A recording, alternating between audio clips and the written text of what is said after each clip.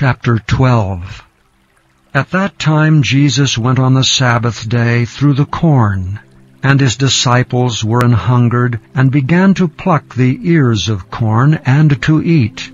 But when the Pharisees saw it, they said unto him, Behold, thy disciples do that which is not lawful to do upon the Sabbath day. But he said unto them, Have ye not read what David did when he was an hungered, and they that were with him? How he entered into the house of God, and did eat the showbread, which was not lawful for him to eat, neither for them which were with him, but only for the priests? Or have ye not read in the law, how that on the Sabbath days the priests in the temple profane the Sabbath, and are blameless?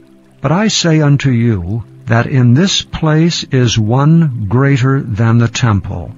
But if ye had known what this meaneth, I will have mercy and not sacrifice, ye would not have condemned the guiltless. For the Son of Man is Lord even of the Sabbath day. And when he was departed thence, he went into their synagogue. And behold, there was a man which had his hand withered. And they asked him, saying, Is it lawful to heal on the Sabbath days? That they might accuse him. And he said unto them, What man shall there be among you that shall have one sheep, and if it fall into a pit on the Sabbath day, will he not lay hold on it and lift it out? How much then is a man better than a sheep? Wherefore it is lawful to do well on the Sabbath days. Then saith he to the man, Stretch forth thine hand. And he stretched it forth, and it was restored whole, like as the other.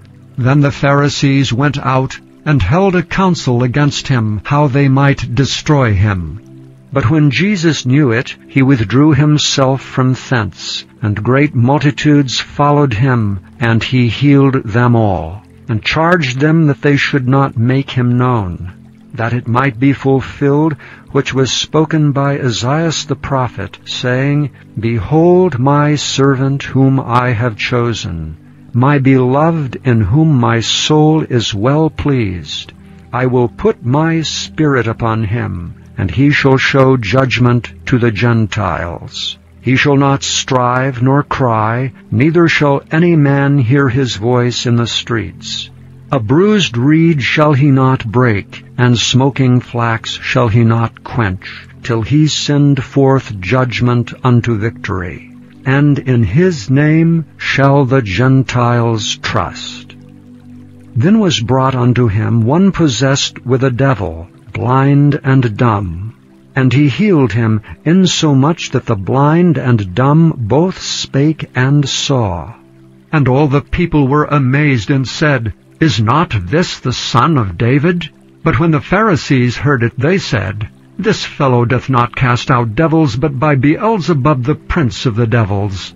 And Jesus knew their thoughts, and said unto them, Every kingdom divided against itself is brought to desolation, and every city or house divided against itself shall not stand. And if Satan cast out Satan, he is divided against himself. How shall then his kingdom stand? And if I by Beelzebub cast out devils, by whom do your children cast them out? Therefore they shall be your judges. But if I cast out devils by the Spirit of God, then the kingdom of God is come unto you. Or else how can one enter into a strong man's house, and spoil his goods, except he first bind the strong man, and then he will spoil his house?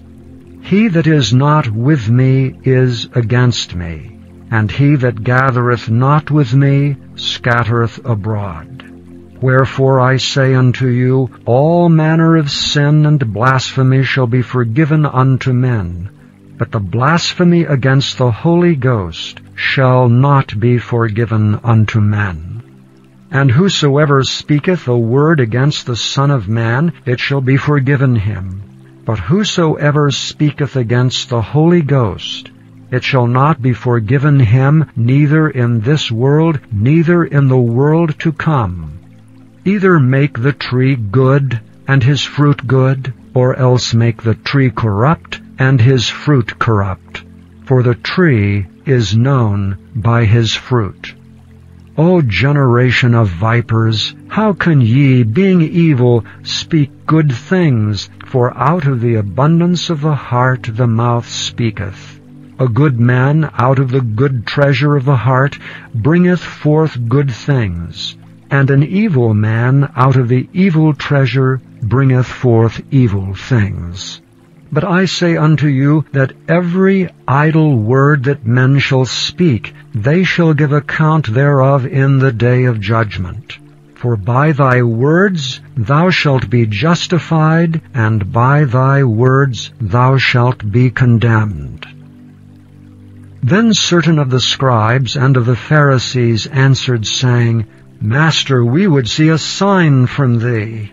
But he answered and said unto them, An evil and adulterous generation seeketh after a sign, and there shall no sign be given to it, but the sign of the prophet Jonas.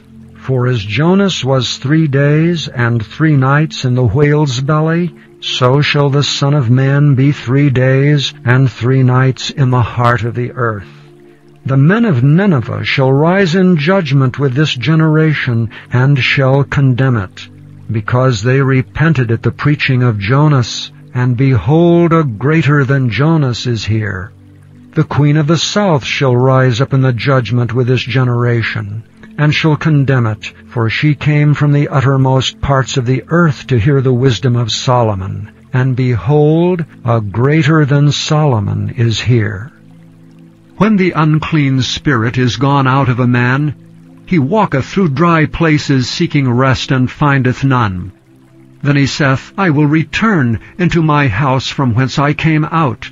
And when he is come, he findeth it empty, swept, and garnished. Then goeth he, and taketh with himself 7 other spirits more wicked than himself, and they enter in and dwell there. And the last state of that man is worse than the first. Even so shall it be also unto this wicked generation.